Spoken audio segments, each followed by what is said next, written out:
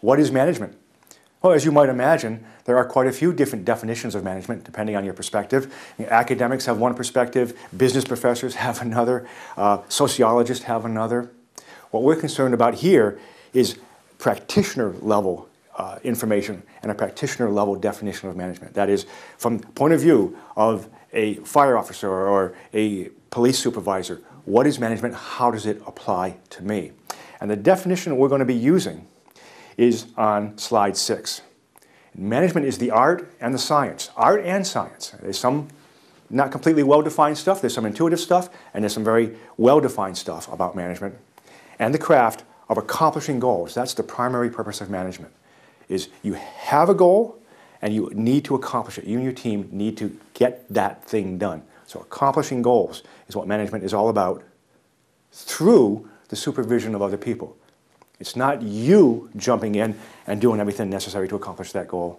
You're accomplishing something by the supervision of other people. It's a quick little side note here on the difference between management and supervision. I mean, supervisor is a term we hear a lot in public safety rather than manager. You know, sergeants, for instance, in the police force are often referred to as supervisors. The difference is managers are involved in the accomplishment of goals, and oftentimes in the actual setting of the goal itself. Whereas a supervisor is primarily concerned with having their people follow procedure correctly.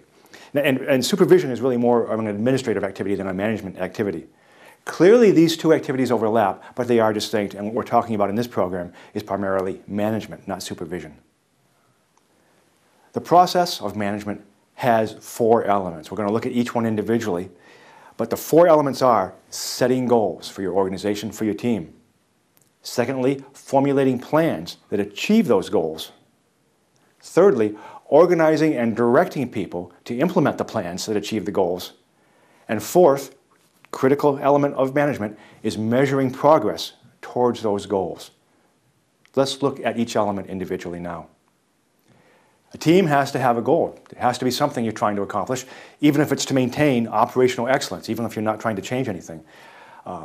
So goals can be handed down to the manager of a team, or they can be set by the manager of the team if that's what their management has asked of them. But the goal has to exist first. Now, goals have to have a couple of different characteristics in order to be useful, in order to be achievable. They have to be realistic. You can't say you're going to do something that's impossible or very unlikely to be achieved. So they have to be realistic, and they have to be very specific.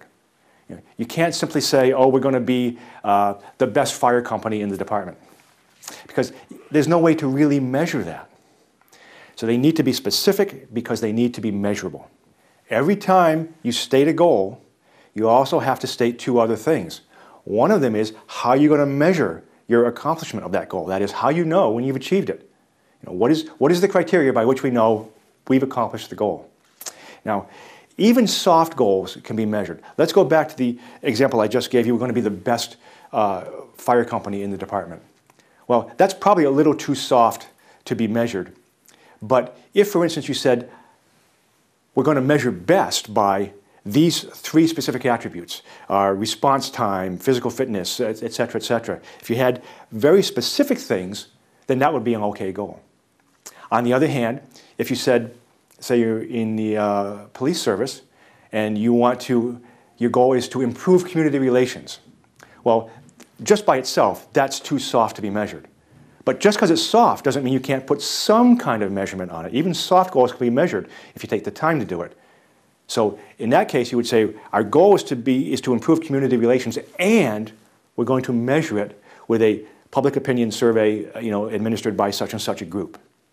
That would be a way to do it. Now, that may not be a good way to measure it or not, but at least you've given a specific measurement method to that fairly soft goal.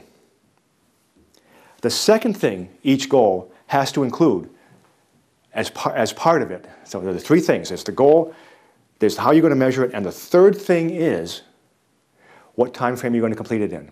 We're going to accomplish X, we're going to measure it by this criteria, and it's going to be accomplished at or by this time.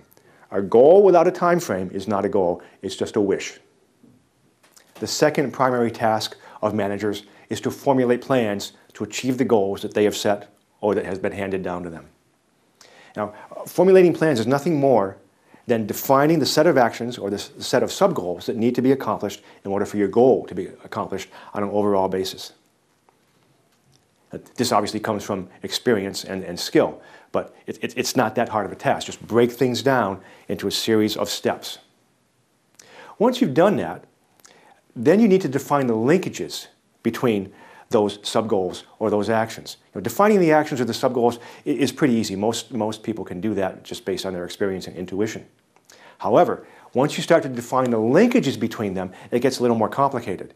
In order to accomplish the big goal X for my team, I need to accomplish these, say, 5 sub-goals, or I need to do these 5 tasks. That's fairly easy. But now these 5 tasks depend on each other in some way. They're competing for resources, they're competing for time. Some may need to be accomplished in parallel, some sequentially. That's the kind of thing that gets a little tricky and requires a little more management skill. It's defining the linkages between these. And one way you can do this for something complex is to use a project plan. Oftentimes, if it's simpler, you can just do it on the back of a napkin. The reason you need to break down the individual actions you need to take and the linkages between them is so that you can resolve the contradictions between them. If you just charge ahead trying to accomplish each sub-goal, pretty soon, in most cases, pretty soon you're either going to have chaos on your hand, or your people are going to be coming to you and say, I can't do this, I can't do what I need to do because Joe's team has a resource I need, or Mary's team is taking up time, or I need Mary and she's doing something else. So you need to now resolve the contradictions between those linkages and make them rational. And you may not be able to do that perfectly, chances are you won't, but you need to choose the most optimal set of linkages, that is, the least number of contradictions, so that you can accomplish your goal in the best possible way. So it's important to realize that setting up a set of plans to accomplish a goal is more than just defining the actions that you need to take. It's digging down deeper and understanding how things can go wrong, how things will start to compete against each other, and how resources will become unavailable as you charge ahead on all of these paths simultaneously. And this takes some skill and some experience. The third major thing that management does is managers organize and direct people in order to accomplish the plans that accomplish the goal. Now, there's a critical order in which you organize and direct people. And the first is you have to organize the tasks and the resources. You have to chunk up the tasks that you're trying to accomplish and the resources you're going to use to accomplish those into identifiable, discrete chunks. So you know what's what corresponds to what resources are going to get used when, by what task. And of course, as we described earlier, what the contradictions between them are. Then, and only then, should you start assigning responsibility for each task to a person. If you assign people to a task before you understand how the tasks are chopped up and the resources they're going to need, you could easily wind up assigning the wrong task to the wrong person. Happens all the time. And then, finally, after you've got the right person assigned to the right task, then you need to provide leadership and supervision to the team, which includes motivating them. But if you don't do things in this order, if you just jump ahead and say, hey, Joe, you take this, rather than understanding the bigger task that Joe is part of, the bigger goal, the bigger way that the tasks are chunked up to accomplish the goal, then you could easily run into a problem where Joe isn't the right person. There's an old saying that says if you can't measure it, you can't manage it, and that's true. If you can't measure what's going on, you can't determine if progress is being made or what's happening. And the fourth critical element, the fourth thing that management does is they measure progress towards the goal. As we described, you've got a goal that your team has, you've chunked that up into subtasks. Each one of these subtasks may have sub-subtasks, but each one of the tasks at whatever level has milestones that need to be achieved. You need to define those milestones. And then you need to periodically, at the right times, make sure those milestones are being reached. You don't want to get to the end of a long process and say, gosh, way 12 months ago, we started to fall short and not meet our objectives. You want to be measuring it at an appropriate time, which is usually pretty close, at least every week, in most cases, measuring progress towards your goal and making corrective actions if you aren't. And this is where a lot of teams and a lot of managers fall short, is they let this measurement just slide by. They may say, hey, Joe, how you doing? And he goes, okay, I'm doing fine. And that's as much measurement as the manager applies to the task. When in fact you need to say, Joe, this is week 3. By week 3, you should have accomplished X. Has X been accomplished? And if not, then you dig down and find out why. Now, on some tasks, you may need to construct a measurement system that doesn't already exist in order to figure out if you're making progress or not. I mean, you may need to figure out an accounting system or a personnel system or some other kind of reporting system to give you the data to know whether you're accomplishing the task or not. And when you chunk the task up, as we described earlier, when you chunk the goal into tasks, part of that is understanding, part of that chunking process is to understand how you're going to measure the accomplishment of each subtask and what measurement systems, what information systems you need to do that, and to realize that if you need to construct a measurement system or an information system, say a reporting system from IT, that needs to be included as part of the resources you need and part of the time frame that's required to complete the project. It's often said that what managers actually do is make decisions. Managers may or may not be involved in actually doing the tasks that their teams do, but primarily what they do is they make decisions. If you look back at the 4 elements of management that we just discussed, most of that activity reduces to making decisions such as, is the goal correct? Is the goal sufficiently defined? Are we on the right path? Etc. So making decisions and having decision-making ability is an important element of management. Making good decisions depends on your knowledge and experience and your judgment. That we can't give you. That has to come from your experience. However, you have to have decisiveness in order to make good decisions too. You have to know when enough information is enough and you move on. There's never 100% of the information that you need at your fingertips in order to make the perfect decision. Yet decisions constantly have to be made, and a good manager knows when enough is enough. A rule of thumb is when you've got about 80% of the information that you would ideally have to make a decision, that's probably enough to make a reasonable decision. If you wait to get much more information, you're just going to drag things on in most cases. Rule of thumb, not always applicable. What good managers do is they realize when enough is enough, they make the decision and they move on, they don't second guess themselves. That's what decisiveness is all about, and that is a characteristic of most high-performance teams with high-performance managers. Management is a separate function from doing the task. We used to believe, that is, academics used to believe 50 years ago, that a good manager could manage anything. So long as you had the skills of management, it didn't matter what task you were managing. You could manage a hospital or you could manage a police force. Well, we now know that's not true. You need to have some competence and a good deal of familiarity with the tasks that are being done. So a good police manager is going to definitely come out of the police service, and a good hospital manager is going to definitely come out of the hospital service. But managing and doing are not the same thing. They are different sets of skills. The best doer may not be the best manager. We can probably see this most clearly if we talk about the public sector function of sales. The best salesman is not the best sales manager. The best salesman has got a set of skills revolving around account management and prospecting and people skills and sales skills, whereas the best sales manager has a set of skills revolving around project management and budgeting and resource allocation. You can see that they're different. And the same applies in the public sector. Your very best patrolman may not make your best sergeant. Your very best firefighter may not make your best captain. So now, obviously, there's going to be some correlation there, but understand that managing and doing are separate skills. And if you want to be a good manager, you need to develop some management skills in addition to your functional skills. Critical. It's absolutely critical for managers to realize that once they become a manager, they disappear.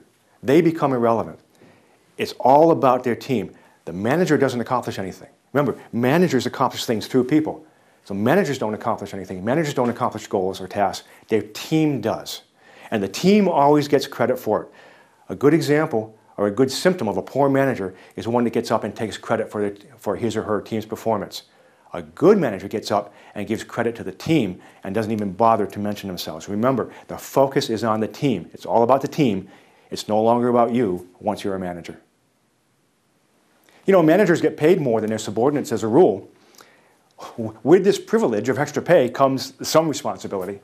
And in fact, a manager is responsible for the activities of his or her team. A manager never blames their subordinates for the failure of the team. Even if one of your people screws up, it's still your screw-up because you're in charge of the team. It's your screw-up because you put that person on the team, or it's your screw-up because you devised the processes that that person followed or didn't follow, or you devised the processes to make sure that your people were following the correct procedure or process. The person in charge is the person responsible. This is one of the fundamental rules of management. And if you can't live by it, don't become a manager. The person in charge is the person responsible, period, with one exception. And that exception is when your authority is not commensurate with your responsibility. One of the fundamental rules of management is that when you assign people a task, when you assign them a responsibility for a task, you have to give them the authority to accomplish the task. Now, in the private sector, that's easy. Private sector employers can rearrange their management systems and their personnel and their reward systems and their compensation systems at will to accomplish whatever management scheme they set up. In the public sector, that's a little harder. You may be responsible for a team of people, but you don't have complete control over that team of people. For instance, maybe you can't hire and fire people into your team. We're constrained by union rules, by civil service rules, by contracts, etc. So in that case, you get a little leeway for not being fully responsible for everything your team does. So how do we resolve these two issues? One, that the person in charge is the person responsible, and two, that sometimes in the private sector, in the public sector, authority isn't always commensurate with responsibility. Well, the only way we can really deal with that is to make clear to our supervisors what our recommendations are, even if we can't implement them. I recommend that Joe or Mary be demoted or fired or removed from the team, even if you can't do that. Define the consequences for your management of not following your recommendations and document everything. Just leave a clear trail as to what you thought the right decision was, even if you couldn't fully implement it. I think that's the best we can do in the public sector under these circumstances. There are two conceptual overlapping areas in management that you'll run into: effectiveness versus efficiency. You need to be concerned with both. It's helpful to understand what you're trying to accomplish at any time. Effectiveness is making sure the right thing gets done. Efficiency is making sure that whatever you're doing gets done in the most cost-effective manner possible. And sometimes we can get so focused on efficiency that we forget to think about effectiveness. We can get so focused on doing something in the most resource-effective way possible that we forget to ask ourselves, wait a minute, is this really what we should be doing at this time? So remember now and then to step back and understand at any given time or any given month or year what you're focusing on. Is it effectiveness or efficiency? And is that the right focus, the right balance for you during that time period? If you look at the list of characteristics on slide 21 that a good manager has, you're going to see the left-hand column: maturity, responsibility, rationality, integrity, fairness, consistency. That pretty much maps to what we described a good leader needs in our leadership program. But in addition, there are some other skills that a good manager should have, or that someone should have before they jump into management. I mean, you need to have some people skills, because you're managing people, obviously, so you need to be able to communicate effectively